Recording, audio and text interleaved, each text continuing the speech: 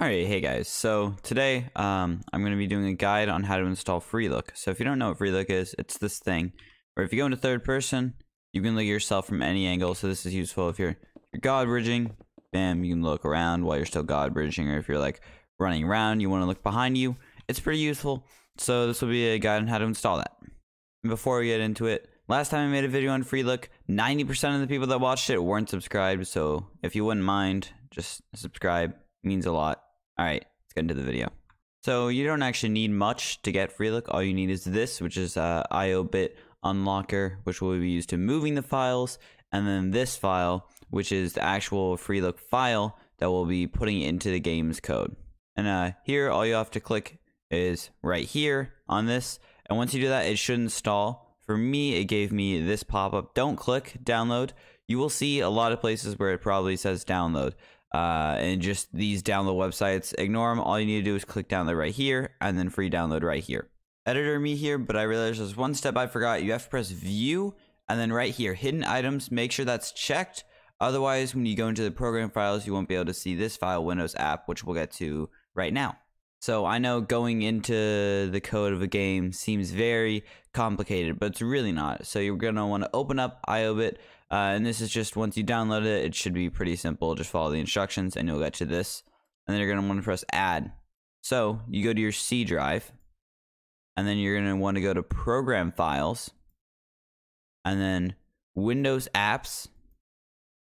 And then you're going to scroll down here. So this might take a bit to find, but it's Microsoft.Minecraft UWP. And all these are alphabetical, of course. So there's going to be a lot that say Microsoft, look for that, and then once it's swapped off of Microsoft, that's right onto Minecraft. And then you're going to want to go in Minecraft, go into data, go into definitions, cameras, and then cameras again, and here are your third persons. So the only file you're going to need is third person, and this should just be third person. I already have Freelook in, so the file is a little bit different name for me, but this should just be third person. There's also third person front. Make sure you do not delete third person front. You just want to click on third person. It should just be third person and then press OK. And this kind of will pop up. And you can see it says unlock. You're going to want to go down here, unlock and delete. And then it'll say it will delete the files / folders permanently. Continue. Yes. You want to press OK there. And then after it does that, you're going to want to press exit. So that will close out IO-bit and you have to reopen.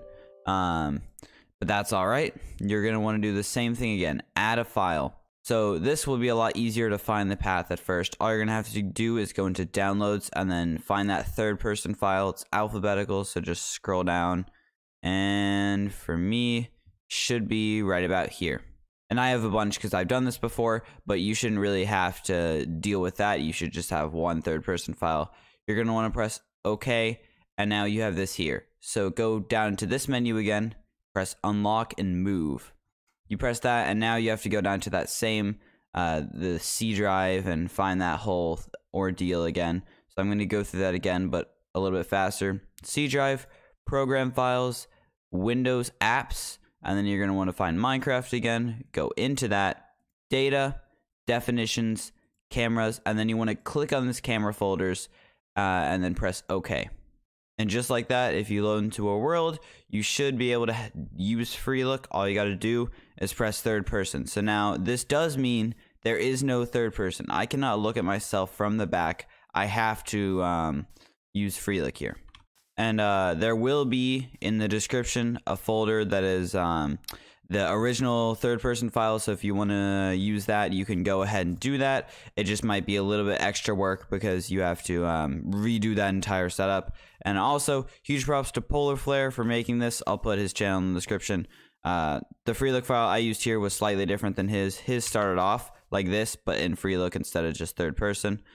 So I edited it a bit, and now you can look at yourself from the back. But huge credit to him. He made all the code. I didn't really do much there. So yeah, if you wouldn't mind, subscribe.